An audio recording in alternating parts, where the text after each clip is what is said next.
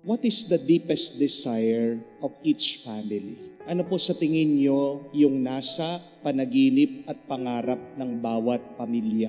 Hindi po ba yung maging masaya lang ang bawat isa sa pamilya? Amen? Pag merong isa na hindi masaya sa pamilya, kahit na paano gustuhin ng ibang membro ng pamilya na maging masaya sila, hindi sila magiging masaya. Paano magiging masaya ang ibang membro ng pamilya kung merong isa sa kanila naghihirap, walang pera?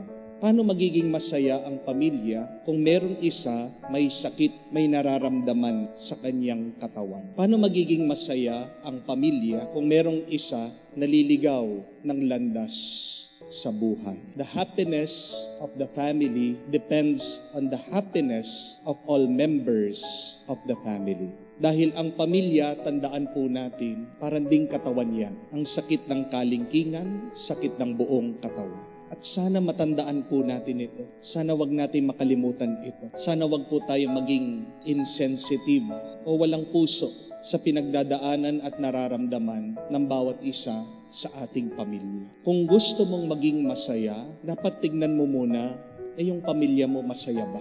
Kasi hindi ka magiging lubusan na masaya habang ang iyong pamilya naghihirap. Amen? Pero ito din po ang gusto kong tandaan niyo. Kung para sa atin, ang gusto natin, maging masaya ang ating pamilya. Ano naman ang gusto, nais ng ating Panginoon, ng Diyos, para sa ating pamilya? Ito po, narinig natin sa Ebanghelyo. Mas mahalaga na ang pamilya ay sumunod sa kagustuhan ng Diyos. Because how can a family be happy if they are not holy? We can never be happy if we are not holy. If you are holy, you will be happy. True happiness lies in being holy. Magiging kang tunay na masaya kung mabuti ka, kung banal ka. Sabi ng ating Panginoon, sino ba ang aking pamilya? Sino ba ang aking kamag-anak? Sino ba ang aking mga kapatid, ang aking ina? Sila yung mga sumusunod sa kagustuhan ng Diyos. Aanuhin mo nga ang pamilya kung ito ay hindi nabubuhay sa kagustuhan ng Diyos. Ano ang pamilya kung sila ay nabubuhay sa kasalanan? May halaga pa ba ang pamilya kung sila ay nakakasakit ng ibang tao? Kung sila ay nawawala sa tamang landas? Yes, each family would want to be happy. But remember, God wants our family to be holy, because in being holy, it is only then that we can be happy. Unahin natin ang pagsunod sa kagustuhan ng Diyos at makikita natin, mararanasan natin na tayo ay hindi lang magiging masaya, tayo din ay magiging payapa. Nung minsan, meron dumating din po nagpapatulong sa akin dahil ang kanyang kapatid na babae nagkaroon ng problema. Nahuli niya, nadiskubre niya, yung kanyang kapatid ay nakikiapid.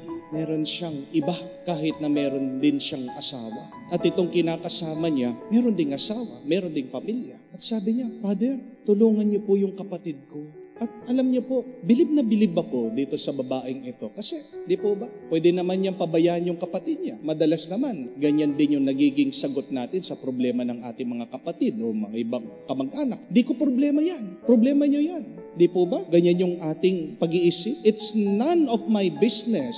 Pabayaan niyo sila. Pero bilib na bilib po ako dito sa babae. Kasi kahit na hindi niya problema, dahil kapatid pa rin niya, apektado siya. At gusto niya, itong kanyang kapatid magbago. Itong kanyang kapatid tumigil na sa kanyang pagkakasala. Kasi alam niya, nakakasira ng buhay ng ibang pamilya yung kanyang kapatid at pati din yung kanyang pamilya nasisira doon sa kanyang ginagawa. Kaya ako po, napakasaya ko. Kung narinig ko yon, kahit na nalulungkot ako, naririnig ko yung ganong problema. Kasi sabi ko, tingnan mo na, meron pa rin nagmamahal. Meron pa rin concern. At ito yung totoong pamilya. Na pag alam mo merong problema, magtutulungan kayo, magsasama-sama kayo para mapabuti ang bawat isa.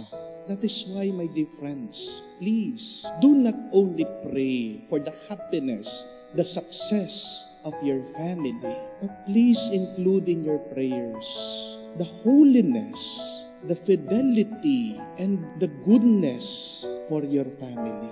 Pagdasal po natin ang ating mga pamilya. Hindi lang yung maging mayaman sila, maging matagumpay sila, maging masaya sila. Pero sana naman ipagdasal din natin, naisin natin ng bawat isa sa atin sa pamilya, maging mabuti at banal. Dahil nga, hindi ka magiging masaya at payapa kung hindi ka mabuti at banal.